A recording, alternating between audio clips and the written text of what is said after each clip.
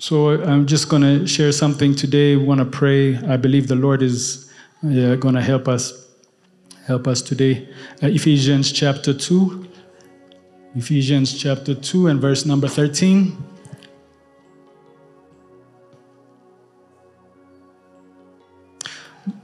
It says, "But now in Christ Jesus, you who once were far away have been brought near through the blood of Christ."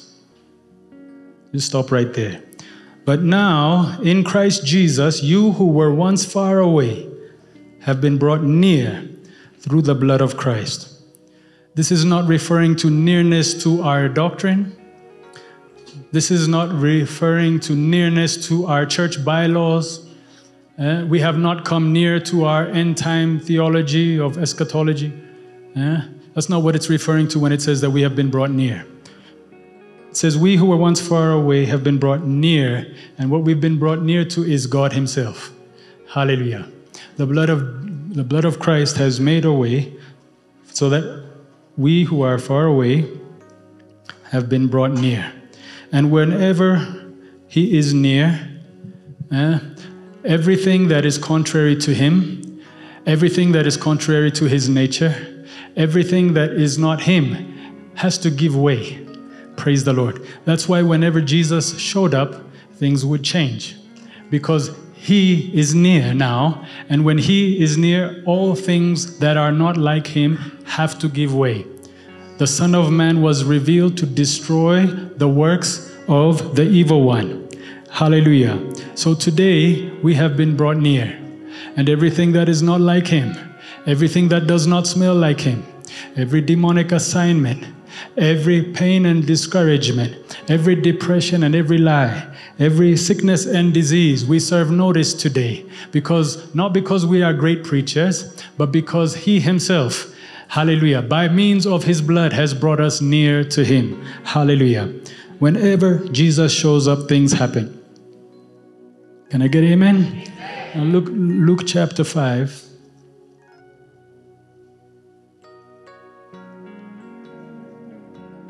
Luke chapter 5.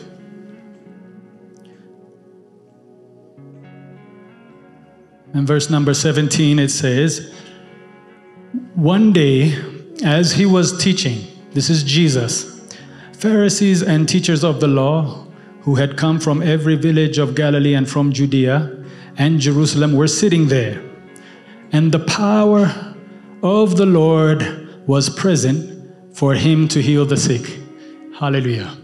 And the power of the Lord was present, and the Lord's power to heal was in him. I like this version better. This version says, the New King James, it says, "And the power of God was present." Hallelujah. And it puts a little bit of twist on this thing of the power of God. If the power of God was there, it means that maybe sometimes the power of God could also not be there. Almost like the power of God can come and the power of God can leave. Let's look at the picture together. The Pharisees had come from Jerusalem. They're here. Jesus is here. The Pharisees that had come from Jerusalem is here. The Pharisees that had come from Galilee is here. And the power of God to heal the sick was also here. Welcome. So welcome, Pharisees from Galilee. Nice to have you. Welcome. Pharisees from Jerusalem. Good to see you. Power of God, welcome. So nice to have you with us today. Why have you come, power of God? Oh, power of God comes to heal the sick. Power of God comes to drive out everything that is not like God. The power of God was present. Hallelujah. That means they could have had a meeting where the power of God was not present. But not in this case. On that day, the power of God was present. And when the power of God is present, it's a lot different. It changes the atmosphere. Things happen. And so on this Sunday, may the power of God be present. Hallelujah. May not only Gashi Intana and Mrs. So-and-so, and welcome first-time visitors. So nice to have you. Welcome Emma, Abba, KB. Thank you. Sami, so good to have you today. Power of God, welcome. Oh, so nice to have you with us today. The power of God was present. Hallelujah. The power of God is present. Dare I say the power of God is present. And the power of God is present to heal the sick. The power of God is present, hallelujah, to change circumstances. The power of God is present to help. He's here now. He's here now. Now, this idea, it took me somewhere. If the power of God is present or can be present and not present, if they have to record that the power of God was present, you see, it begs the question, what are the qualifications to ensure He is present? Do we sing the song, and He comes? Do we all wear the same color, so He comes?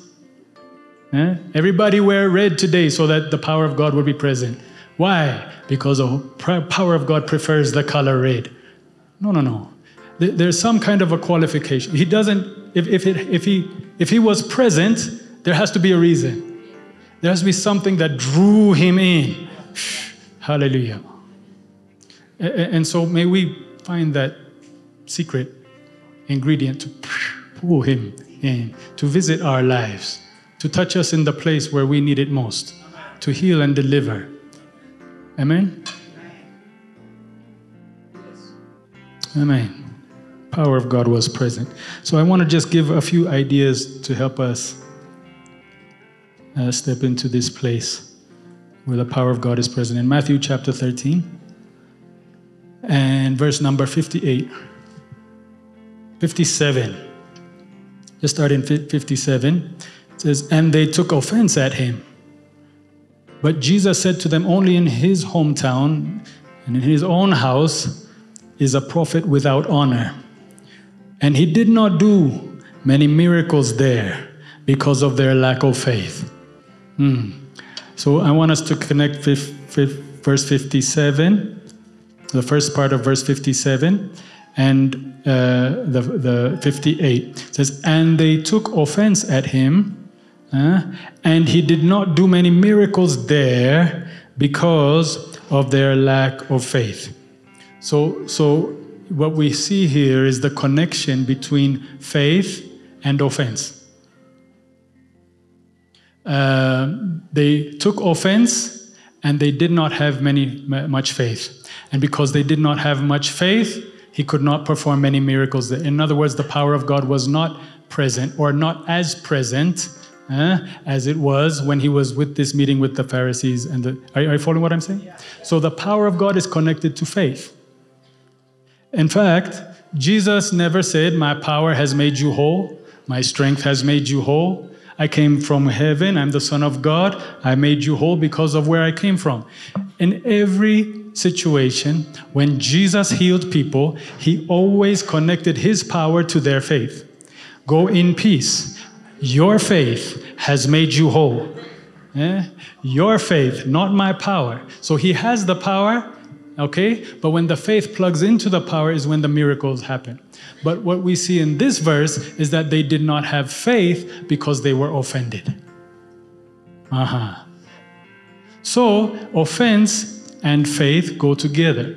And if we can overcome the offense, we can step into faith. And when we step into faith, the power of God is present. Right? Some of us have hit a roadblock in our progress with God because we have not grown past our last offense. And that means your faith will be limited by that offense, and the power of God will be limited by that faith. But today we overcome every offense. You know, one of the things that I'm specializing as a pastor of a church of Jesus Christ, I'm an offense specialist. Not only in the philosophical study of offense, but in being offensive. One of my jobs as a pastor is to offend. Did you know that? Yeah, you know, I'm a very nice guy. I'm a good guy, I think. And I found out that the times when I even try to be so polite and behave so wonderfully, I end up offending those very people. And it's because it's more than what I try to do. It is the calling that demands offense to take place so that people can overcome and enter into faith and enter into the blessing.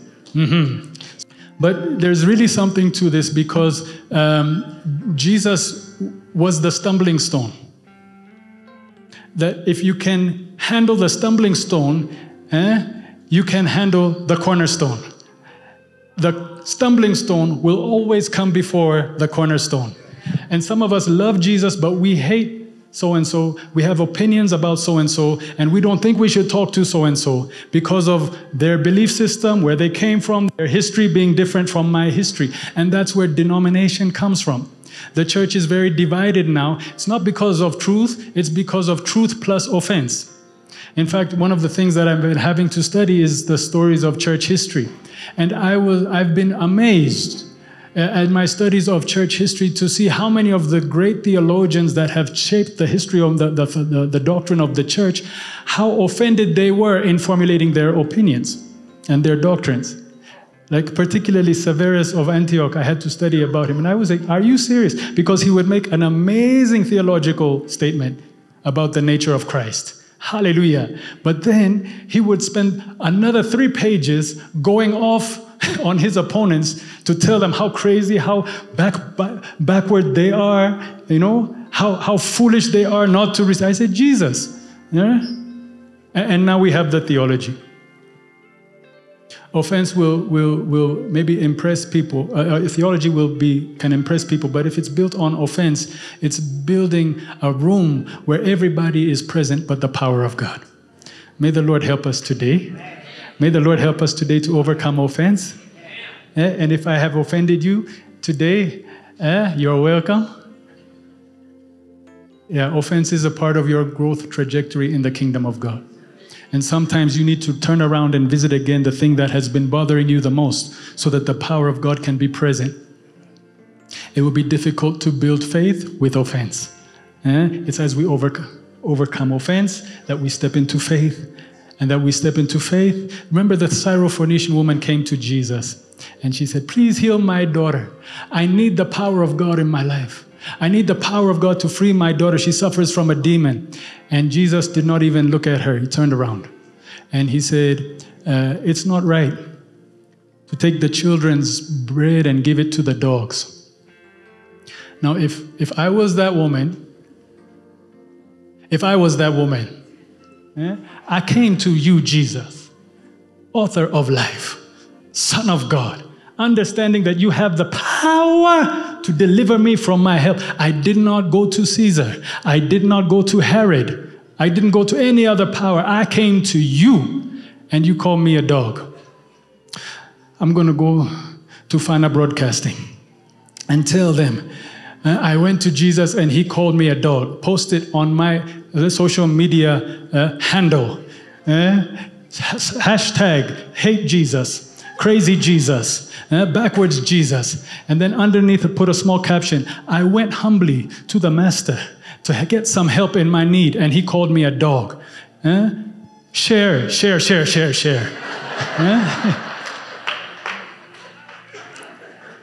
It was a stumbling block.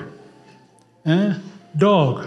And she said, yes, master, but even the dogs eat the crumbs that fall from the table.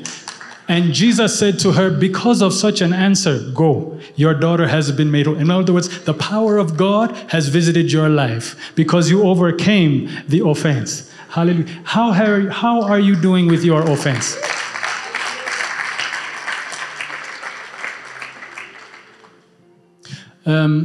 I say I'm an expert in this because this is how God has grown me up. Is that good English? He has grown me up in this way. I have a degree not only from a Bible school, I have a degree from the School of Offense because I graduated. I graduated at the crumb level and I experienced the power of God in my life. Can I tell you my testimony? Actually, I have many testimonies along these lines, but there's one that I always go back to because I think maybe it might help somebody today. When I finished Bible school, it's a big deal for me to finish Bible school because remember my struggle with school? So I was feeling pretty good when I walked down the aisle and, got my degree. I felt I felt like now we're somebody. At the same time, when I graduated Bible school, my brother after me, Aman, he got a touch from God. It was a really unusual touch because I challenged my parents with my schoolworks, my school results. That's how they grew in their faith. But my brother, he was just a troublemaker. My brother had I know some of you know Aman. You say, are you serious? No, the troublemaker in our family was Aman. My parents always got called to school. They almost kicked him out of school 2 times because he was just rabbash. And so he's very mean, very nasty. And one day, he closed the door in his bedroom and he says, God, if you are real, touch me now. And he said that he felt a hand come and push him down and pin him on the bed like that. And he tried to get up and he couldn't. Now nobody else there, just him and the hand. And he tried to get up and he couldn't. And he said, okay, I give in, I believe. And he couldn't move. And he got filled with the Holy Spirit right there by himself. When he came out of that, he was like a different man. He was like on fire, like night and day. But he just became on fire and everything was about the Lord. And he went to this school in the U.S. that was close to where I had moved. And it was a Bible school that was a spirit-filled, spirit-driven, spirit agenda Bible school. It was very hot, very fire, praying in tongues, jumping, shouting, and everything. But they did not have any accreditation, so they did not have a proper degree. Like when you graduate, you don't get a degree. Now that's a big deal for me because I have a degree, right? And you're going to go to school and walk away with something that has the same value of toilet paper. It just didn't fit for me. Plus, they're so hyper and excited all the time. So I would have to drop him off and pick him up from school every day. And he's so excited, but I'm saying, but they don't have a degree. And then once you get into offense mode, everything that you see offends you. Why do they do it like that? Why are they putting the colors over there? And they're jumping while they have all this dysfunction going around. Everything, I couldn't stand these people. They were tied in with this TV station called TBN. I don't know if TBN is still around, but before Paul and Jan Crouch passed away, Paul and Jan Crouch were the founders of TBN. Are any of you familiar with Paul and Jan Crouch? Yeah. Now, can we talk about this woman's hair? I mean, she went home to be with the Lord, but honestly, whenever I would see this woman on TV, I would look at her and say, are you serious? Are you getting on international TV with your hair like that? And with your eyelashes like that? Do we need prayer from you? Do we need ministry from you? Or do you? Who needs to be delivered from what? Can I get an amen? What was this woman thinking? I have no idea. So that was another one of my offense. Offense in my circle, the circle expanded. And one day I got stuck. I went to pick my brother up from the school, and he wasn't there. There was a conference. I ended up sitting in the back, just waiting for him. And the same old things. And these people don't even have a degree. Don't look at me. Trying to preach the gospel. Do you even know that Bible that you're picking up? I do. I have a degree. Excuse me. And they're jumping and they're excited and they know Jesus and Jesus. I say, I know Jesus. I have a degree. Hello. And what happened was the preacher that day, he just, I don't know, for some reason, is anyone sick in here today? If you're sick, raise your hand. Just feel sick, raise your hand. And I just happened to have a cold that day. And I'm not a liar. Bible school taught me not to lie. Okay, I'm not feeling well. I have a little cold. And I was one of the few people. Okay, let's all pray. Touch. Now, if you're healed and you feel a difference, raise your hand. I would say, Jesus. That's kind of embarrassing because I raised my hand. And if I say I did not get healed, that makes God look bad. So I don't want to lie, but I don't want to make God. I was kind of conflicted. But I said, okay, God, I'll just for your sake, I feel better now. You, in the back. I said, no, Jesus, I don't like these people. I see that hand, come forward. And he called me in front of everybody. What's the matter with you? What happened? He was so intense. And I said, God, heal me from cold. I feel better. I'm healed by the power of God. touch, touch, touch, touch. I said, don't touch me. Stay away. And I went back and took my seat. And I remember driving home that night. I never found my brother. And I went home and I told the Lord, God, I did not want to make you look bad in front of those people. And I went as far as I could with these crazy people. You know, and I know these people are crazy, right? And the Lord just kind of put in my heart, no, I got this. And that night, well, it wasn't that night, somewhere in that, around that season, God just changed my heart to the point that I had such a compassion for these people. And I began to just really eat up and soak up. I knew it was the Lord when I stopped changing the channel for Jan Crouch. And I actually had a compassion for Jan Crouch. I said, Lord, where did that come from? And he began to show me how he sees her. Now, this is the thing. I couldn't believe that the Lord had done this, but what he did was he helped me to overcome my offense so that I could step into faith, so that I could step into the power of God. Hallelujah.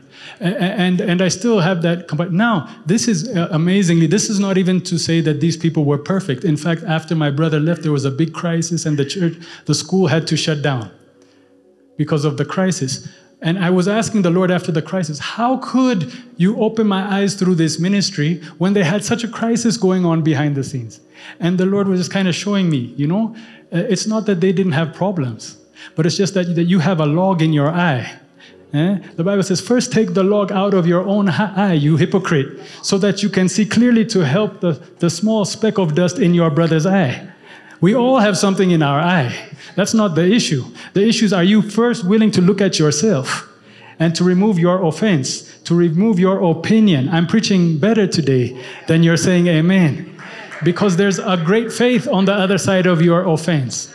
There's a great power of God present to heal the sick on the other. In fact, the greater miracle is not your physical healing. The greater miracle is you overcoming offense.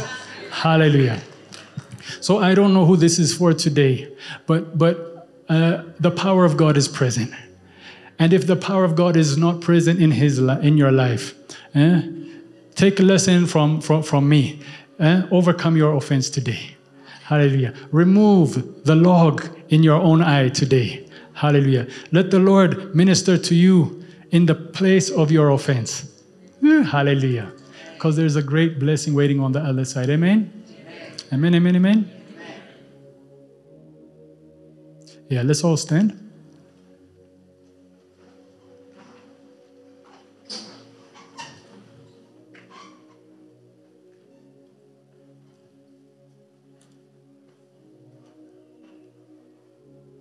Power of God is present today.